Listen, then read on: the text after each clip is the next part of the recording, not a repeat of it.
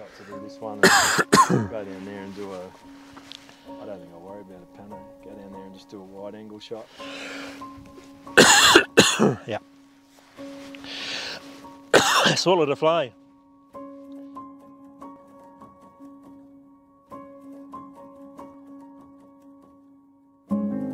It's good for your fitness though. It's you'd never have thought taking photographs was good for the heart rate, but It is. when you're carrying all this gear, it certainly gets you puffing.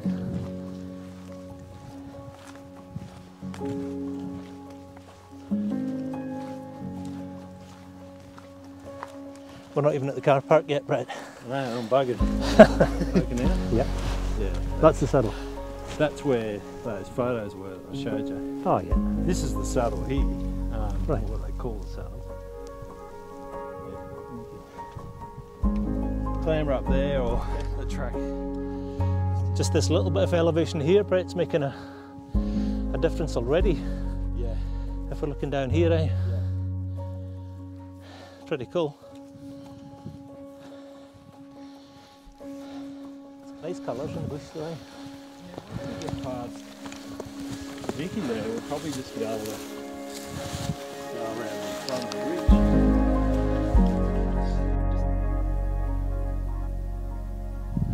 This is actually the why I do photography. Because if I didn't have the camera gear, there's no danger I'd be up here. Hey.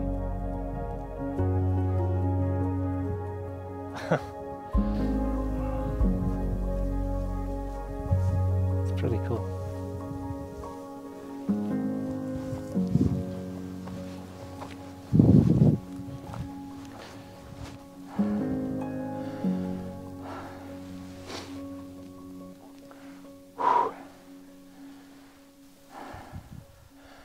Can you see Brett there? Yeah. So I thought that I was done from the South Island. I thought I'd finished my last vlog this morning from Lake Moke, but I'm here with Brett Wood, and Brett's a professional photographer from, well, he's based in Wanaka, but originally from Australia. Australia, mate. And we caught up actually the other day. We caught up by text and by message a couple of weeks ago before I was coming down. And where did we chat in Wanaka the other day? And it was quite remarkable how I think you and I see photography the same way. Just around the forming relationships with the landscape, having some shooting discipline. Sometimes the best shot you do take is the one that you don't take. Yep, yep. It's quite remarkable. It's quite refreshing because I thought it was just me. Mm. I thought it was just me. So Brett has gone and dragged me halfway up a mountain. Where are we? Skipper's Saddle. Skipper's Saddle, high above Queenstown, and I think we're about 1,500. We're only guessing, but we're not far from Coronet Peak ski field, which is probably only a couple of 100 metres higher than what we are. So I'm thinking maybe around that 1,300 to 1,400 metres, but we'll have to check that. Yeah, so it was quite a climb to get up here. It's like a goat track to get down to civilization. So what we're going to do is, I'll reveal the landscape just in the background in a little minute, but we've got some simply beautiful mountains in the background. And this is a location that Brett knows very well, so he's taken me up here to show me this. I haven't seen this before, not in the flesh, you know, I've seen it online. But we're going to wait just for the sun. Not that we're going to get a sunset tonight, I don't think, but we're going to wait for the sun just to get a little bit further down towards the west, and hopefully try and catch this scene before the blue haze hits the shadows. And I'll probably end up doing another Pano, as I always do, and I'll maybe try and punch in a little bit closer in. There's a real gnarly road that runs up the valley, and it's a hell of a road looking at it, and Brett assures me it's a hell of a road, so we'll go and get set up, eh? We'll get stuck into it. Yeah. Will we? We'll go and get stuck into it. Yeah.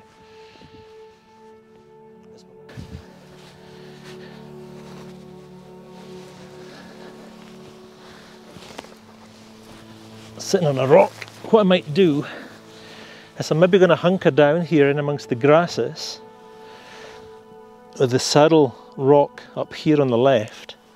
There's a road meanders down the valley and I'll dirty the lens with this stuff and punch through it. And we've got these real gnarly mountains, almost mountains that look like crushed paper, and the snow-covered mountains in the background, and a fairly grey, uneventful sky.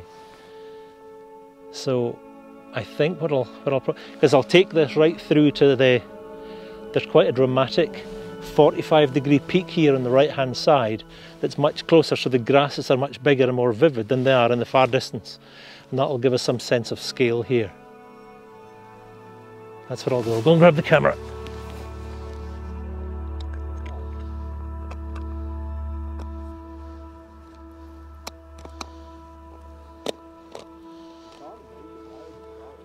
You do, yeah, it just breaks it up. Probably gives it a sense of scale, Brett. Don't need a filter. I will use the polarizer though, because it might help me cut through. I don't have a UV, but at elevation, a UV is good for cutting out that blue haze. Okay. Particularly at elevation, I don't know why, I don't know how it works, but... it's not that's right. You talking about shooting that way? Well, I don't know, I just like the look of the rocks, and they've actually got light on. They do, yeah, well the light's coming in from over here, eh, so... Yeah. So, I don't know, I'll get the camera now. Could maybe be a vertical shot there somewhere. There is quite a good leading line though, eh, down this worn path. It's a wee bit messy though. Yeah. No, that's... Because that kick to the left there leads you into the road. You've kind of got to... You've got to get that gnarly rock quite dominant in the foreground. Yeah, shoot wide angle. Or ditch it all together and just... Pano the scene.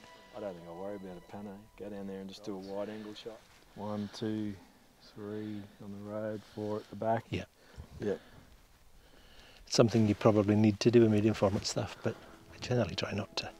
I'm shooting in the far distance anyway. Yeah. Well, it depends. Like, if that rock over there was the first thing in the foreground, yeah, you'd probably get away without it, because that is actually quite close. You could actually just take a single frame and let it get a bit blurry at the back.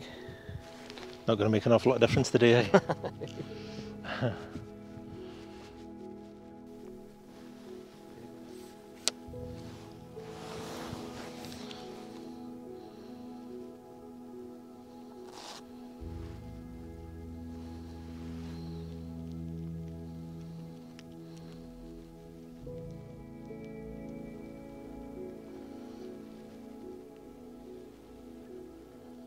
How does it look?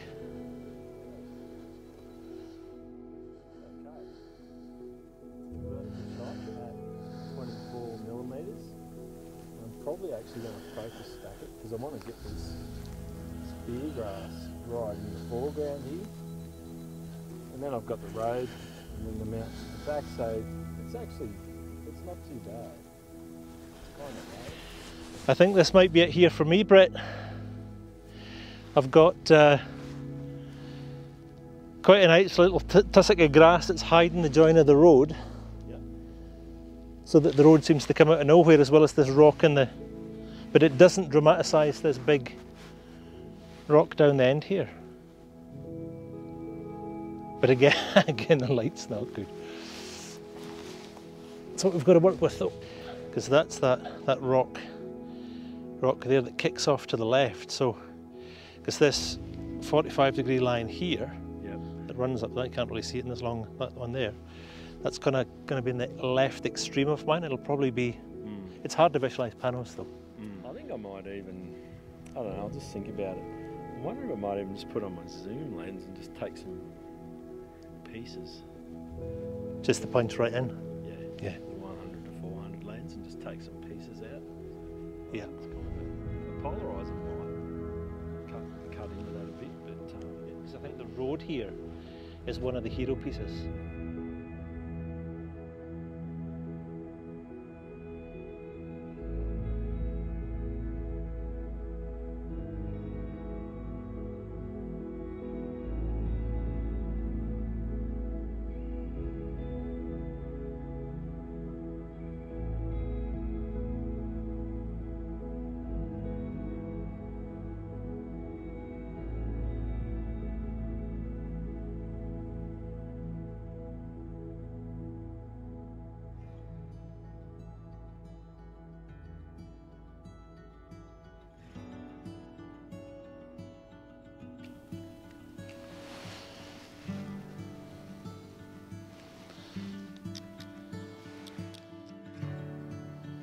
I'm actually just going to take this one here, but I know the light's not right, but it's never going to get right.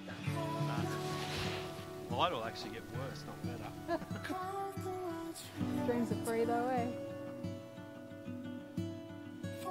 I reckon we could do with some more equipment here, Brett. I'm looking at you going with 3 cameras here. What's going on? We haven't got enough. You can never have too much gear, eh? We need more. We need a new Canon R5.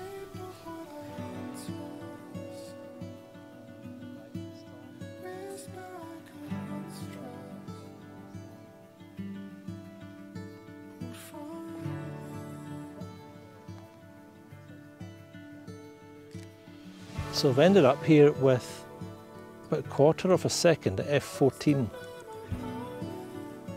And it's quite nice and moody and dark the way I'm shooting it to maintain the highlights in the snow because I don't want them to clip.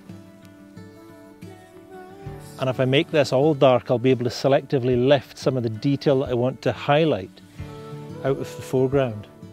But there's a big gnarly rock down there that we were standing on before, and I don't even think I can see it, but I don't think you need it because I think the road here is one of the hero pieces. And we can spend some time putting radials and brushes through that to make sure that that does become a feature. So I'm going to take this 2-second timer, 1/4 of a second. It might work actually. And although I'm shooting portrait still, 25% overlap, 50%, sorry.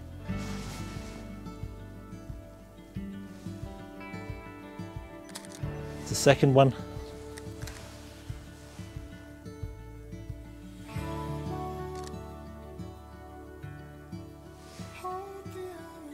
Third one. I used to nearly break my neck trying to find these other ones, but I'm going to use the rotating screen this time, which makes it much easier. And 50% again. And with a Pano you always go more than you want to shoot. That's actually a really nice colour in the hills. I don't think I'm yet at the hill that's close.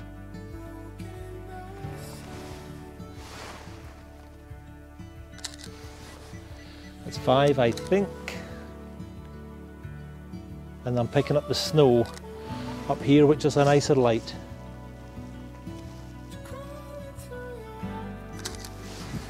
And just picking this up, there's actually some gentle light falling on these peaks and these highlights up here, so that's quite interesting actually. I couldn't see that with the naked eye, but the camera's picked that up.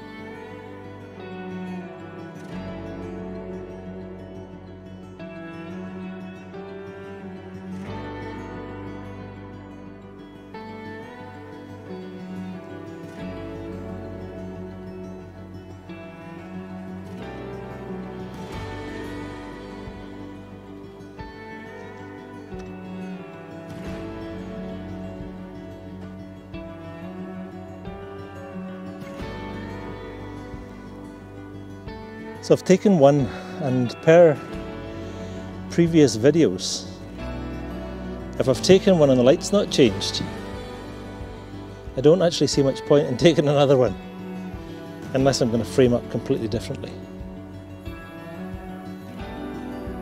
It's a gnarly road.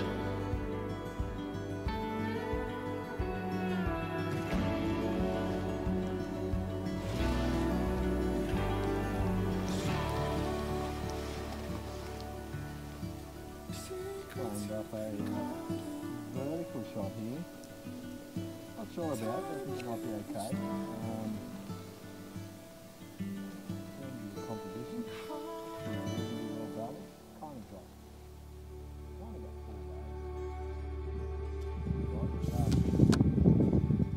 Yeah, that's good. You're just off center on the right. Are you happy with that? Yep. Do you want to just come in? We'll sign off together, Brett?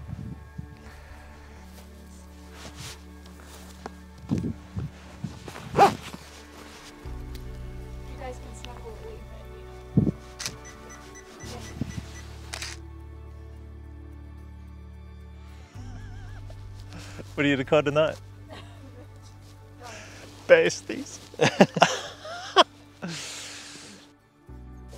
So that's us going to have a wrap now from this location here today, and I'm almost tempted to say that it wasn't good light and it was a disappointment. But as Brett's just done on his sign off, there's no such thing as a bad photo shoot, because it's the being here that's the important part, and seeing something new is simply incredible. So thanks to Brett for bringing me up here, and I think I might steal a catchphrase that Brett's just used, and when in his wrap up he's talked about, we don't need good photographs because we take photographs with our eyes.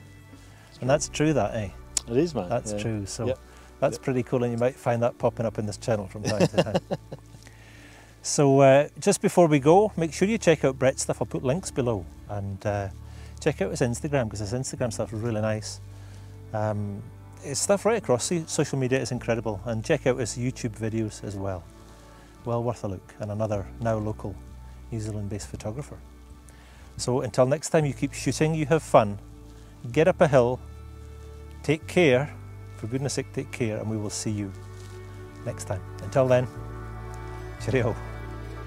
See ya.